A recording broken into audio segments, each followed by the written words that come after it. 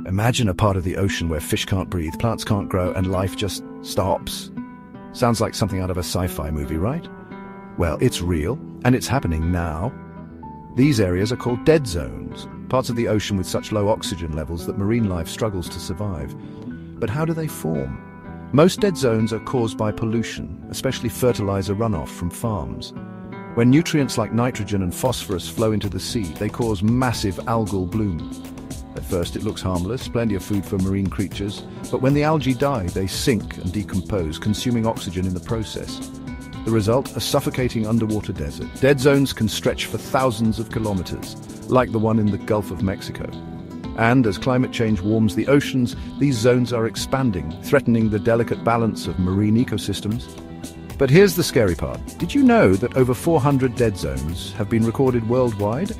And the numbers are rising, so what can we do? Simple changes like reducing fertilizer use and improving wastewater treatment can help. Because saving our oceans means saving ourselves. Share this video to spread awareness. Together, we can make a difference.